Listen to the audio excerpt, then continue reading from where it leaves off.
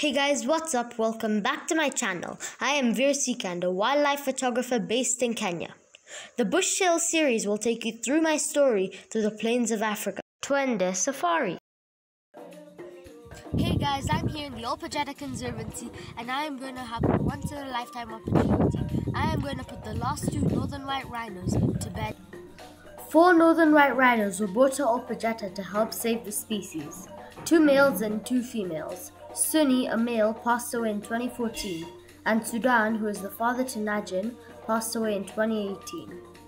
The 2 remaining rhinos are Sudan's daughter Najin and Sudan's granddaughter Fatu. I had a spectacular opportunity to walk Fatu and Najin and put them to bed at the end of their day grazing on the plains. There is another rhino in the enclosure. It is a southern white rhino named Taula, who taught them how to be wild and sharpen their horns.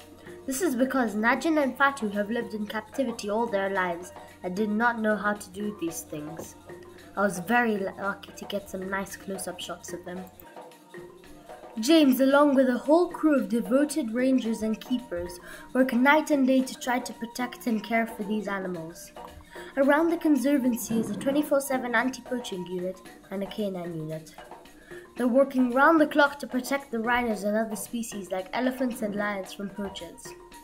Unless these animals are protected from poachers and the trade of horns, ivory and bushmeat, the future generations will lose out on these precious creatures. The scientists have collected sperm from 5 of the northern white males before they died, and they're frozen them in a laboratory. As an experiment, they tried the process that they were going to do on the northern white rhinos on the southern white rhinos to see how it would work and so that it doesn't hurt the animals. If successful, they would do the same on the northern white rhinos. So in 2020, they went on with the procedure and collected 10 eggs in total from the 2 females. They recently collected 8 from Fatu and 2 from Najin, which have left to go to Europe. In Europe, they intend to combine the sperm and the ovum and create an embryo, which they will implant into the southern white rhino, who will be a surrogate mother. There are approximately 27,000 rhinos left in Africa. We have to protect them before they all come extinct and follow the same fate as these northern white rhinos have. We are fortunate that technology may actually save the species and repair the damage done by humans. Rhino horn poaching is the main threat that rhinos are facing as demand has risen in Asian countries, especially Vietnam. Rhino horn is absolutely no medical value. In fact, it is the same components as your hair and nails.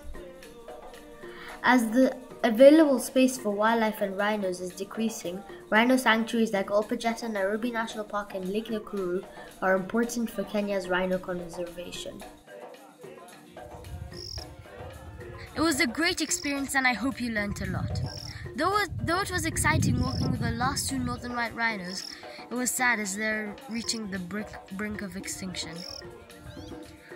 We're crossing our fingers that the embryos work so we can reproduce more baby northern white rhinos.